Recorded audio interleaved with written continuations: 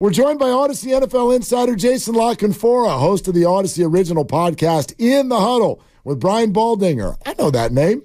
And Carl Dukes covering the entire NFL. Here he is. Happy holidays, Jason. How you doing, man? I'm doing well. How are you guys? We're doing fantastic. We're getting ready for this sort of measuring stick Monday, if you will. And I know that 49er fans feel like there are no measuring sticks left, but if there is one, this is the team. So how do you see this matchup? Well, hopefully it lives up to the hype. I have some reservations about the Ravens being able to hold up their end of the bargain in terms of making this, game of the year or something like that. I mean, I think the 49ers right now have a lot of things going for them that perhaps the Ravens don't. Certainly they've got home field advantage. They've got some superior health. I think they're in a little better form than the Ravens. But we'll see. It should be a heck of a game. I just think right now San Francisco's a little bit in their own class, especially when they are at home. But look, the Ravens have surprised me before, and maybe they'll surprise me again. Ravens are a good team. They're really well coached. You live in that part of the world. I know people would be like, what? But I think Keaton Mitchell, losing Keaton Mitchell is a major loss. Yeah. No, it's huge. He and Lamar Jackson in the same backfield is, you're talking about two guys with world-class twitch and amazing speed, and they turn broken plays and losing plays not only into just survival plays, but into big plays for you. I mean, they turn 5-yard losses into 25-yard gains, and there's not too many people who can do that, and there certainly aren't too many on this football team who can do it. And when you look at the Ravens offensively, and J.K. Dobbins was supposed to be that guy, and he got hurt again very early in the season.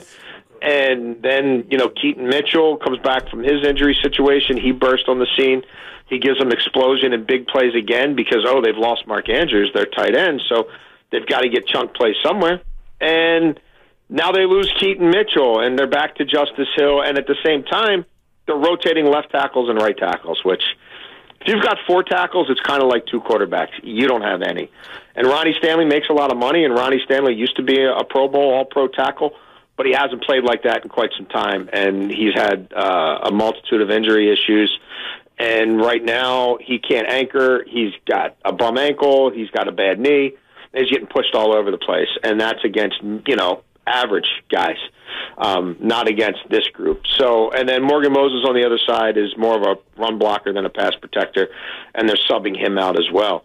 So I know that Armstead's probably not playing in this game, right? And so you're down one of the elite run stuffers, but the guys on the edge are going to be an absolute handful for the Ravens. And I think Steve Wilkes will be able to mix and match, swap guys out, look for different matchups, run some stunts and twists. I think the Ravens right now are very vulnerable on the perimeter. Their perimeter pass rush is not good right now, and they can't stop other people from rushing their quarterback. Jason Canfora with us here on Willard and Dibs. Larry is in for Dibs. Jason, it's interesting to hear because, you're, our listeners may not know, you host in Baltimore every day. It's interesting to listen to you talk about this team. Do you even think that they're the class of the AFC? I think they have been. Are they ascending, I think, is the question to ask yourself. I think their defense is peaked. I don't think Jadeveon Clowney of October is Jadeveon Clowney of January. I don't think the Kyle Van Noy of October and late October, early November is the Kyle Van Noy you're going to get from here on out. Odafe Owe is an ascending player, and he generates pressure, but he doesn't close. He went through an entire Big Ten season picking on Big Ten right tackles, didn't have a sack. He does a lot of things to generate and help you produce pressure. He doesn't clean it up. And right now, other than Justin Matabike, who's having an Aaron Donald-type season, nobody else is generating pressure. And you could look at this team and say they're leading the league in sacks.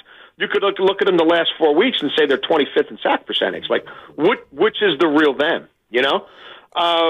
So, yeah, I think they need to go out and sign a Justin Houston. I think they need to go out and sign an Ndamukong Suh because you've been able to run on them all season, but nobody does it because they're up 3 scores at halftime. No, there's no volume. And the teams that have gotten even a little volume running the football against them have found a lot of joy, and not just running it on the outside, but running it right up the gut. So I think the numbers, the coordinator's done a great job, McDonald, and he's covered up for some warts. But right now, their de facto number 1 corner has not played very well this season, and definitely hasn't played well the last 2 weeks. Ask Sean McVay. He was picking on him mercilessly. And the edge rushers are starting to look old and like they kind of are who we thought they'd be, which is guys built more for 12 games than 18 plus. So we'll see. You know, it's not to say that they won't have a great scheme, and it's not to say that they won't step up. But I think they're getting a very different challenge here than what they've seen by and large. The Ravens' backup tight end is Charlie Kohler, and if people don't know that name, he was Brock Purdy's tight end at Iowa State. And he was asked this week about Brock, and he said, hey, man, he thought he was always pretty good, but he didn't see MVP necessarily coming in his future. What do you think, Jace, of Purdy? Is he going to win the MVP if he has a big night Monday night? Would he get your vote? I don't know that he'd get my vote, and that's not taking anything away from him or degrading what he's done. But I think Trent Williams is the MVP of that team.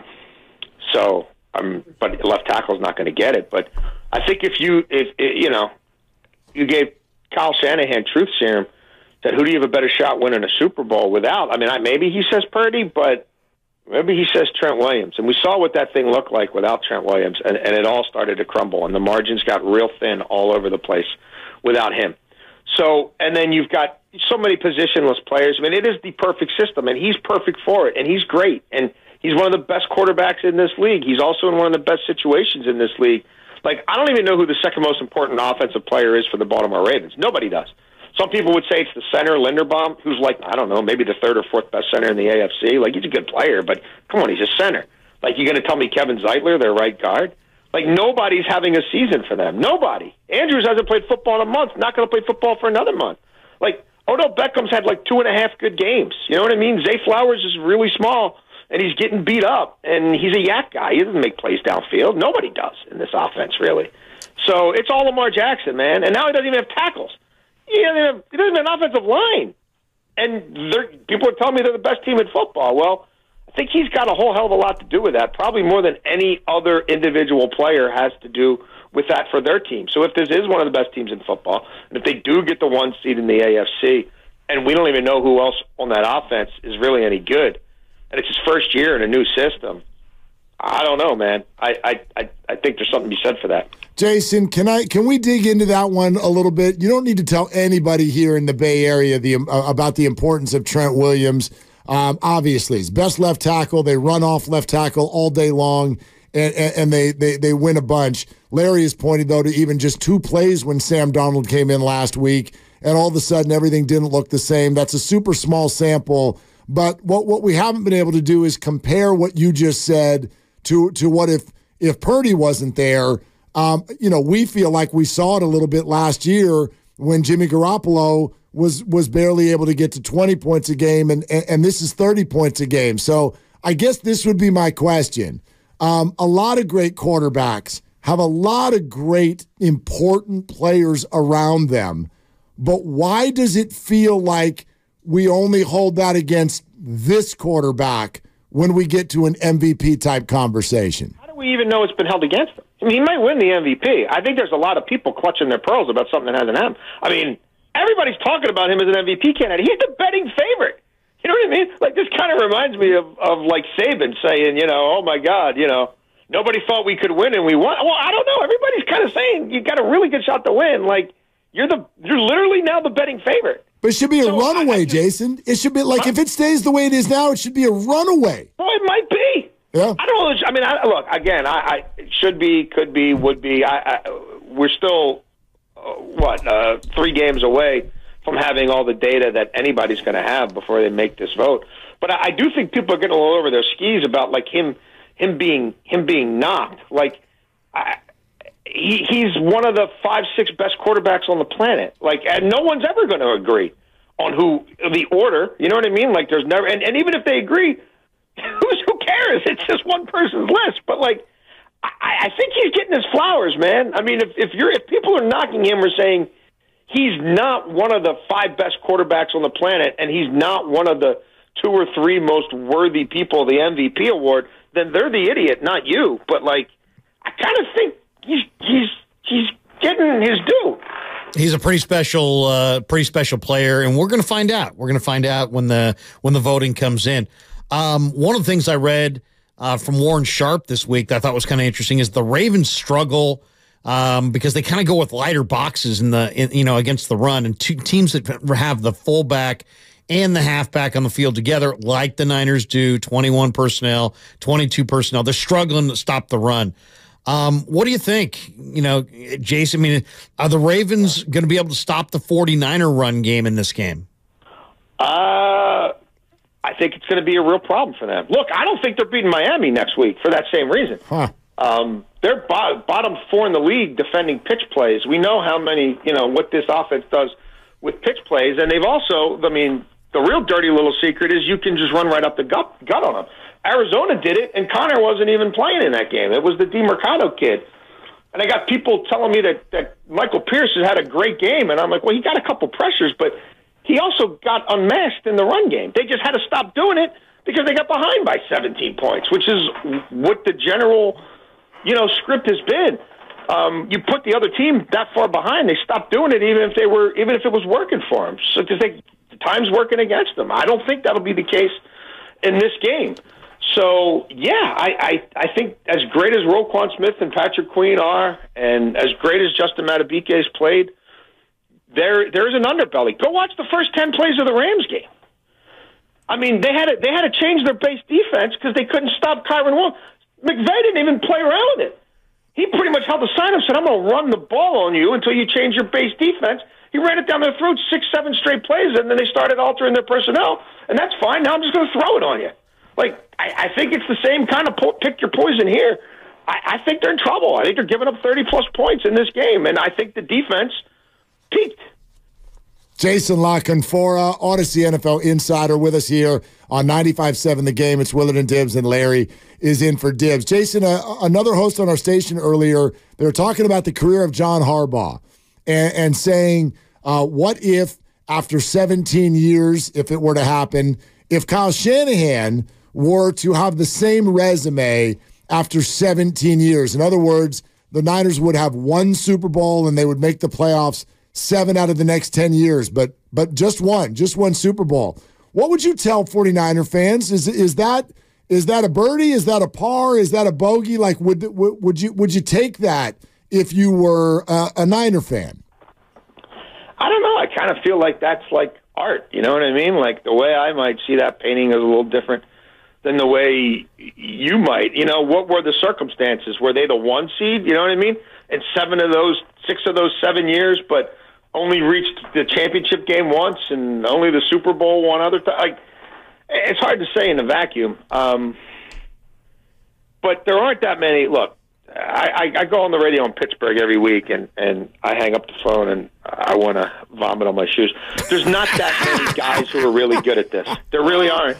There's not that many. Yep. There's not that many that you would want to cling to for 5 years, let alone 10, let alone 15, right? So when you got one, I would try really hard to to embrace it, to take your head out of your cocoon and look around the rest of the league and go count the Brandon Staley's and the Arthur Smiths, and there'll be another collection of Bobos who get hired next year because they got the right agent or they got the right name or their daddy used to be something back in the day.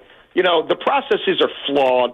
The people doing the hiring generally don't know what the hell they're doing and can't get out of their own way. Most of these owners are clueless clowns, and they waste their money, and they run inefficient franchises because they don't know what they're doing. So, I mean, I would say be real happy with what you got there. And, yeah, you got to get the first Super Bowl, too, though. You know what I mean? That's the other big part of it. Like, until you got one, you don't. And that'll be the next sort of that's the next sort of referendum or determination on where Kyle Shanahan goes in this pantheon or that pantheon. They got to win the final game of the year. Harbaugh's done that. Last night, of course, Week 16 started last night. We got Rams, Saints. Jace, there's a chance the Rams make the playoffs and we may get Dallas and the Rams in the first round. And after watching Buffalo run the ball down Dallas's throat, watching Kyron Williams do his thing, what do you think? Could the Rams knock off the Cowboys in the first round of the playoffs? I think the Rams would obliterate the Cowboys. I think they'd run the ball 45 times and the Cowboys would have no answer. I think the Cowboys are going to get outside zoned to death tomorrow. You want to talk about teams that struggle with a fullback? Go run any numbers for Dallas against 20 personnel. It's god awful. It's the last in the league, and they're also last in the league against outside zone by any metric. You want to go EPA and get new age? We can do that. You want to go yards per carry? We can do that. You want to go yards before contact, before carry? Cover your eyes. We could do that too. No, when they caught the Rams at the right time. And again, it was one of those games that got out of hand immediately. And Dallas didn't see any volume in the run game, and Stafford was probably right around the pinnacle of him being beat up, and the offensive line hadn't coalesced yet. And I believe that was during the period where Kyron Williams was out as well. So, no, it's a different team now. And Cooper Kupp was a shell of himself. So, no, the Rams are for real, man. The Rams are for real. Like, for me, the Rams and the Bills are two of the top 5 or 6 teams in football right now. Now, what the matchups become and who plays who will obviously determine a lot of that. But both those teams are running the hell out of the football. Both those teams have changed their mentality on the fly. Both those offensive lines are playing really good ball, and they've got top 5 quarterbacks. So, no, I wouldn't want any part of either one. I mean, the Rams might be the second best team in the NFC, and the Bills might be the second best team in the AFC. I think you might be right. I don't think it's a crazy statement. Jason, along those lines, are the Eagles dead? No, they're not dead, and I think they'll get their groove back a little bit here against the Giants. That should be a pretty good matchup for them. If it's not, then, that's a different story. But they're certainly not who they were last year, and it's real hard to figure yourself out this time of year. But there's enough institutional expertise there, and there's enough smart people in that franchise that I still think they can, win that division, and I still think they, will win a playoff game probably at home. And then after that, it might be tough. I mean, after that, they're going to have to run the ball better, defend the run better, curtail deep plays better. I mean, they got things they need to create more pass rush, especially from the edge. But, I still think they're going to get at least one home playoff game, and once you're in, anything can happen. Jace, I got one last one for you. Black Monday's creeping closer. There's going to be a bunch of openings, maybe a dozen, maybe more. The two guys I'm really intrigued by, and I got to get your thoughts on, is Belichick leaving New England, and if so, where's he headed? And is Jim Harbaugh leaving Michigan, and if so, where's he headed? Belichick will not be back in New England. There's no chance. That ship has sailed. That's not happening. And I don't think he's going anywhere, not as a head coach. I think he'll have an opportunity to be a football czar, a vice president of football operations, kind of like what his guy, the Tuna, did late in his career with Miami. But I don't think he's going to be on the sideline. I think Harbaugh would chop an arm off to get a good NFL job, but I don't think that's happening either. I think he'll be back in Ann Arbor because I don't think he's going to have any other options. Wow. Jason, that's real interesting stuff. Jason, great to have you, man. Happy holidays to you. We appreciate you. Same to you guys. Enjoy the game. Thanks, Jason. Yep, we definitely will. That was Audacy NFL insider Jason La Canfora. Make sure to follow In the Huddle on the Audacy app or subscribe wherever you get your podcasts.